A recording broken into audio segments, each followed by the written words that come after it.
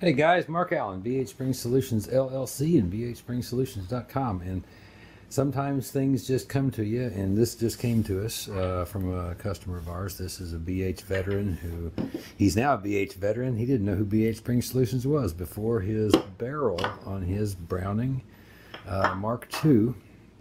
Actually, this may be, I'm thinking this is a Mark I, back in the 70s.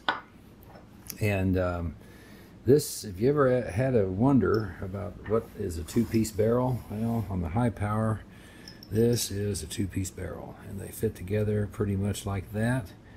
And hasn't been any kind of widespread experiences of what you see right here, but this happened while our friend was shooting.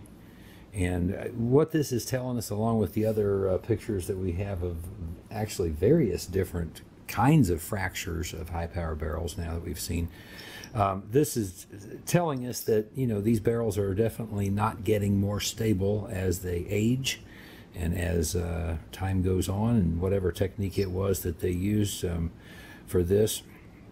You know, with this barrel cam lug being what it is, this made making this barrel, believe it or not, much less expensive, because you can have much less sophisticated tooling to make only this part by itself and then make the other part by itself, so that they were put together like this. And like I say, no widespread, you know, instances of this happening, but, you know, I wouldn't want to bet my life on it for sure, because now we definitely know that it has happened, it does happen, and it can happen, and possibly will happen. So anyway, it's a good thing to know. This friend's high power is nothing like it was before. It came in with the traditional operating system, now has the SFS system, now obviously has a BH barrel installed, RDIH grips, has new magazines going back with this handgun, and all BH Spring Solutions optimized springs, and just completed the test firing of this. Accuracy is